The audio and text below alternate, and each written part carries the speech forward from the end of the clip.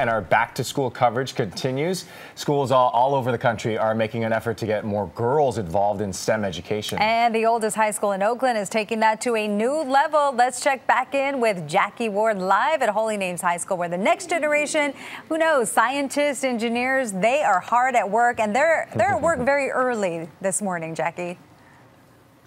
They are. They're the best. Honestly, this is a great group of students. And Mary Lee, we got her down from off the roof, and she spoke to some STEM students last week. She'll introduce us to us now. Yeah, thanks, Jackie. I'm a little out of breath here running down the steps from the roof. But as you know, STEM is a huge passion of mine, so I loved meeting these students and want to ask them, girls, do you love STEM? Yeah!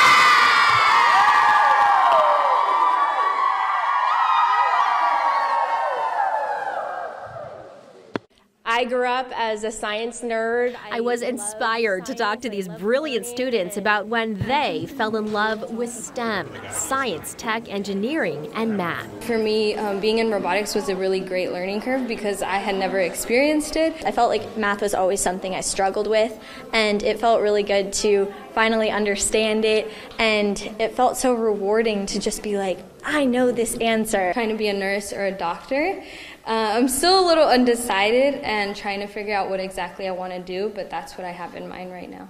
That's so cool, thinking like the sky's the limit. Yeah. Each and every day, more and more women are coming into the field and making like so many great discoveries. So I feel like here is like the future engineers and people of the STEM field are right here in our high school. I'm so proud of you girls. I love that you're excited about learning and about science, tech, engineering, and math and the arts. And I just want to encourage you, you can do anything you want. And that's, I think, part of the school philosophy. Thank you so much. Thank you. That means a lot. Thank you. Oh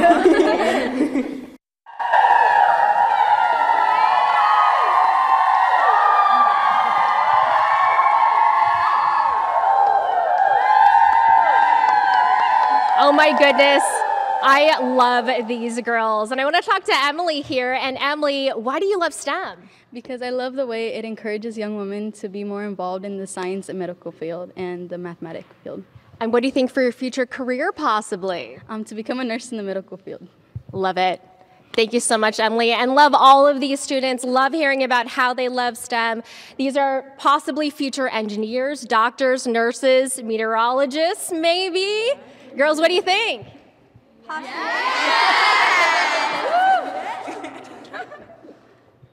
All right, Kenny and Michelle, back to you. All right, just tell them, you go, girls. They're doing a good job. So are you, Mary. They said you go, girls.